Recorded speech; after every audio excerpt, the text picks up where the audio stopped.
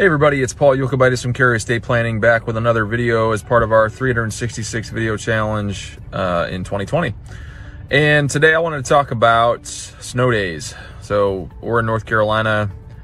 There's some snow in the forecast, should hit later this afternoon or early evening, and it's really just disrupted a lot of stuff, right?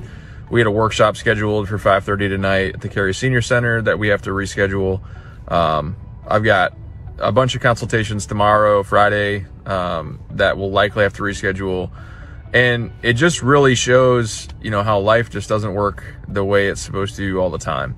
And so snow days are somewhat like life generally, and you know, why we plan ahead, because you never really know when, you know, a wrench is going to be thrown into the spoke of the wheel and just sort of screw up your plans. And so when we're doing planning, you know, or when you're considering planning of any type, whether it's estate planning, financial planning, utilizing life insurance or tax planning or anything that's proactive, you have these expectations of a good life happening the way that you want it to, but hoping or planning for, rather, the worst case scenarios as well, right?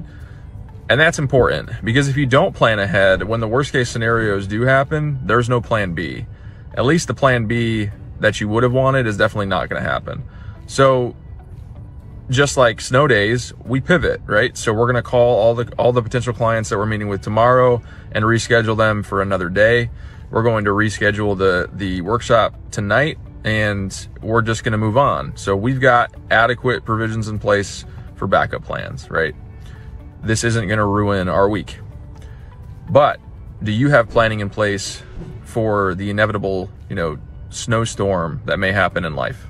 Estate planning, financial planning, tax planning. Get your affairs in order so that when a snow day happens for you or for your family, it's not the end of the world. It's Paul from Cary Estate Planning.